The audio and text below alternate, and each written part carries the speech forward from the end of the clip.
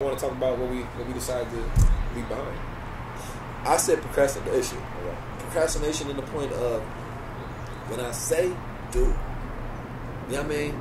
Say and then be. Be and it is. That's a godly thing to do. You know what I mean? Like, it's the greatest feeling in the world to me when you super productive. When it's saying that every time I think something, I just do it. I want to go to the gym, I'm going to the gym. It's not like a 10-step process. Right. There's thought and then there's do, because we talked about, I don't know if I said this on the podcast.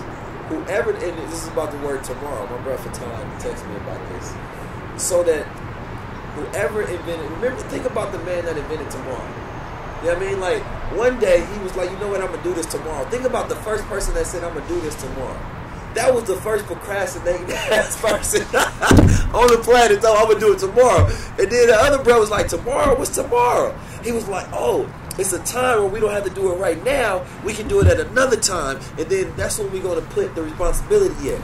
And then everybody's like, so we don't have to do it now? The concept of now was destroyed, and then tomorrow was created.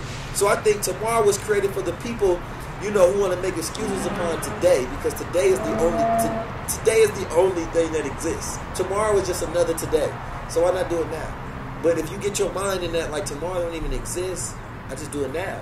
Matter of fact, the next hour don't exist. Like, we literally got the next hour in our head because our phone, the cameras, everything is telling us that there's another hour. No. It's just now. You know what I mean? It's now, and then the sun goes down and up. It sounds like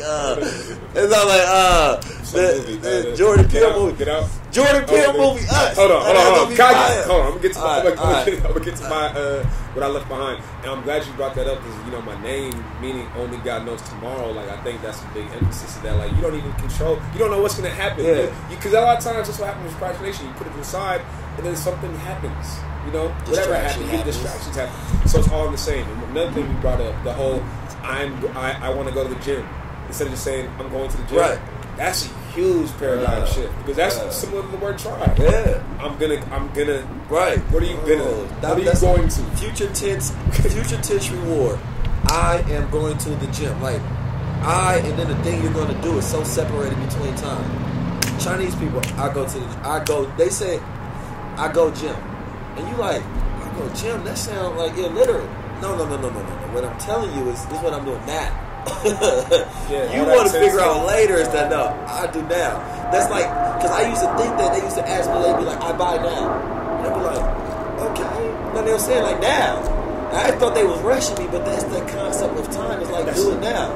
Language is culture. Like, that language is culture. Like, the fact that, you know, it be communicated that way is saying that, like, that's the emphasis in the culture. Right. It's not putting things aside. So I think that's dope.